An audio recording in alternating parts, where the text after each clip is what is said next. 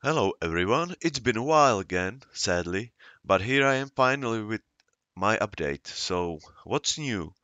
Well, the first new thing which was on my to-do list probably for 2 years is some sort of heavy attack.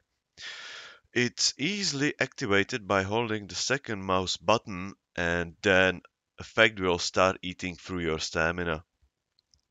And when you release the mouse button or the effect would consume the last stamina, you will automatically use your heavy attack. Each point of stamina used this way will increases your damage by 1. Next update has two subsections and it's about monsters and their names. The first much simpler part is about giving every race a little bit more specific name for generated bosses, like Dire Beast or Ancient Tree for example.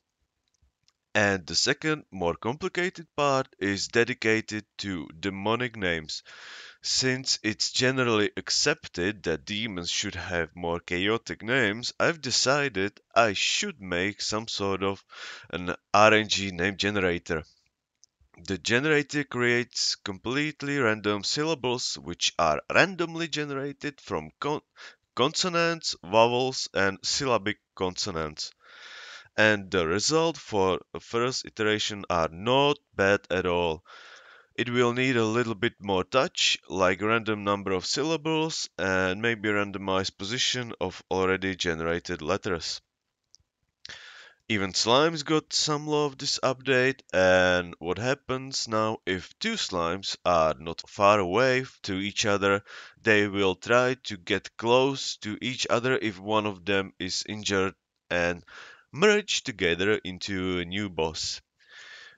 For graphical updates, I've added some torches on walls. Sadly, I still need to figure out how to implement pixel shaders for them, so at the moment they are just a nice decoration.